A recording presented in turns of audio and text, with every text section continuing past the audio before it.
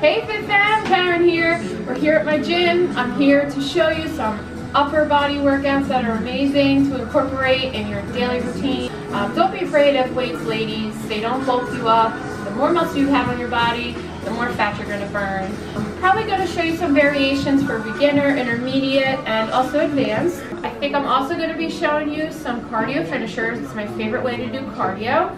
I could show you the HIIT version, which is the advanced version, which is what I do now, but that's not how I started, so I'll show you some beginner modifications for that too, so you're not just sitting on a treadmill all the time bored. That's no fun. Get some dancing in there. I swear to God, I didn't take pre-workout. I don't take that crap. Just excited to get started. The blood pumping. Ready? Then let's get it. Okay, first up we have the upright row. You're just going to want to use either 2 dumbbells or the straight bar like I have here and bring it up and down. Next we have front raises. I also added side raises with it in this video. You can just stick with the front raises if you're a beginner. You're going to want to do 10 to 12 reps. For a beginner modification, you can use a body weight exercise like a plank. Also, you could add shoulder taps in, or you can actually bring your arms out like a front raise if you'd like to. Lastly, you could also go down into a low plank. This also works on your upper back muscles. Next, we're moving on to back. These are some of my favorite back exercises. This is a lat pull down you see here.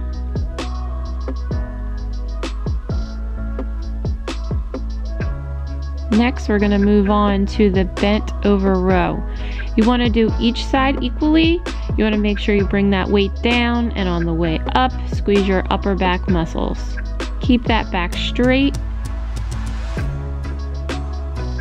Here's a nice beginner modification. You want to lay flat on your stomach, lift those back legs up, engage the core, and act like you're doing that lat pull down I showed you, minus the weight. Next is chest. We're just working on a chest press here. Nice even movements, bringing the weights up and down.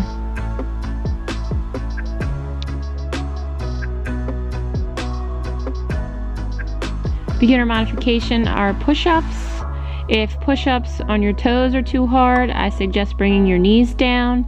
Keep those elbows in and close to your body. Next, we're moving on to biceps. I'm demonstrating here what's called a concentrated curl. Just bringing the weight up and down, really concentrating on that bicep muscle. Next, we have the beginner modification for bicep curls using a band. You could also use something like water jugs or vegetable cans or anything you have around the house. And I'm sorry guys, I'm not sure why we're moving in such slow motion. Next up, we have triceps. I'm doing skull crushers here with an added leg raise. This is a compound movement and more advanced movement, using a couple different muscle groups at once. If you're just starting, you can stick with just the skull crusher, working on those triceps, keeping those feet flat on the ground. Sorry guys, my sis got a little distracted here. We're still working on triceps. This is what we call a rope pull down. Same thing, you want to keep your elbows in, triceps engaged, and just pull that rope up and down. Hydration is key, guys. While you're working out especially, and even after, you want to make sure you hydrate. You want to drink that water.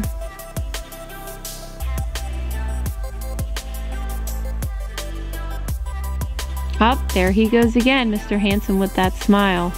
Again, sis behind the camera. Let's go, you're getting distracted. We're going to get into our cardio finishers now. What we have here is a modified burpee. And then this is an example of a burpee kind of with a jump minus the push-up. Next we have curtsy lunges. If you want to bring it up a notch, you're going to want to add in that jump. Kind of like a skater jump. Next we just have the regular squat. Prisoner squat, you can keep your hands up, helps keep your chest up. Next are jump squats. If you want to bring it up a notch, add that jump. Next, we're gonna have a modified mountain climber, just bringing your knees to your elbow. And again, if you're bringing it up, you're gonna do the full mountain climber. Next, we have knee raises, or the high knees. You wanna do 40 seconds of work, 20 seconds off, in between each round. Okay, last plank here. We're gonna get up and we're up, and I'm gonna do a little dance. And 1, and 2. Come on, sis, and 1. And 2, and 3, and shake it.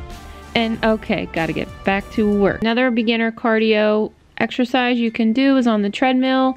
You wanna get into a brisk walk here. You don't wanna be holding on, you wanna be walking, pumping those arms, get that heart rate up. You should be able to still hold a conversation, but be a little bit winded. If you wanna take it up a notch, you wanna add an incline or turn up the speed a bit. You can play with those intervals, bringing them up and down. These are all modifications for HIIT. Now this is going to be a true HIIT. We're going to do 20 seconds full out sprint. And then you want a 10-second rest. You want to do this for 5 to 10 minutes. Be careful to hold on and get your feet safely on the sides so we don't have anybody flying off the treadmill. Again, hold on so you don't fly off the treadmill.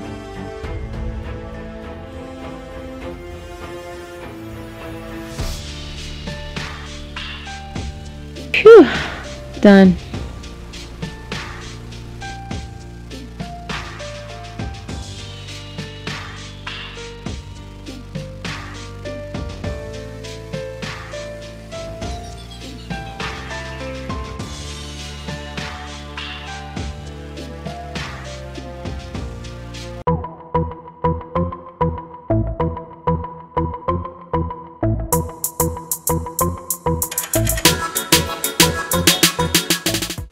We're back at home now, guys. I'm vibing high off of that workout. I want to get in a quick smoothie just because I have a crazy day ahead.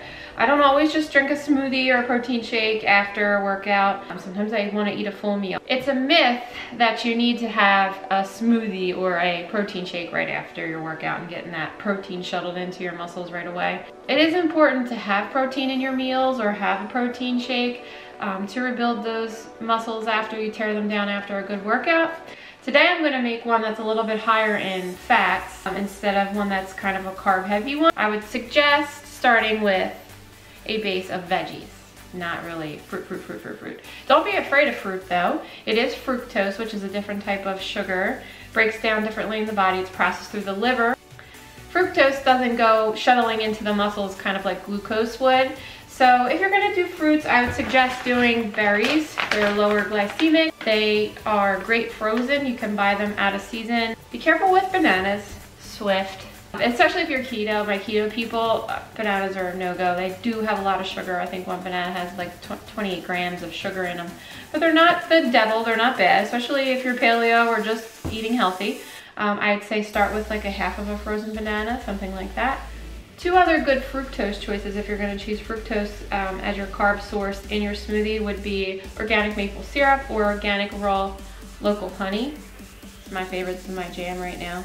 The base should consist, like I said, of mostly vegetables. Today I have spinach, you could use kale, you could use any greens you want. Don't be afraid to do something that sounds weird like a zucchini or even like a summer squash. If you chop those up and freeze them, they blend just like a banana would. It makes things real nice, thick, and creamy, and you're getting more veggies in and less fruit. Then you need to add your liquid. Today I'm going to be using coconut milk, just coconut milk, nothing else in it. But any almond milk without carrageenan would be great, so it's non-inflammatory. So I would start by mixing your fruits, your veggies, and your liquids together, get that base going. And then you can add all the fun stuff. So like I said, today I'm doing a heavier fat shake. I'm gonna do some avocado. Look how beautiful. Avocado gives it a nice creamy consistency with the coconut milk. You can choose your proteins.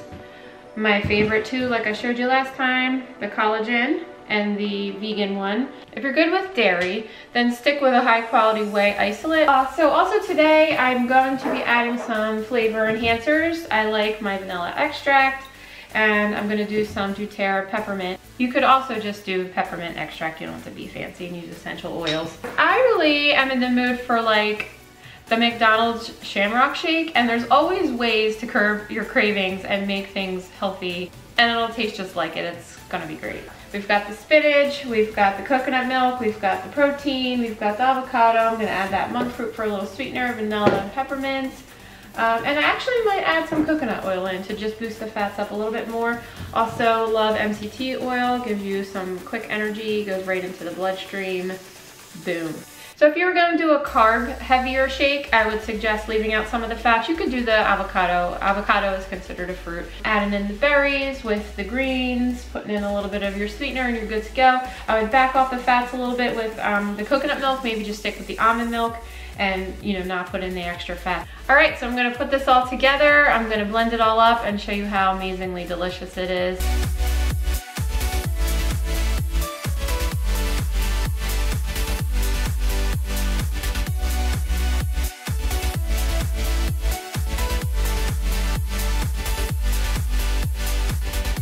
Okay guys.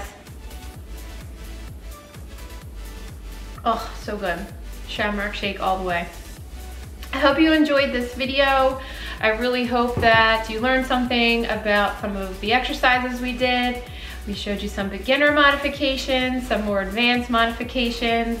If you like this video, please give me a few thumbs up, subscribe, hit that bell so you don't miss any more awesome workouts or recipes.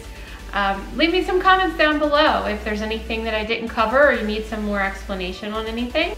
We got some more great videos coming your way, so make sure you don't miss out on that. I'm gonna go drink my smoothie because I'm hungry and I got work to do. Need that brain fuel.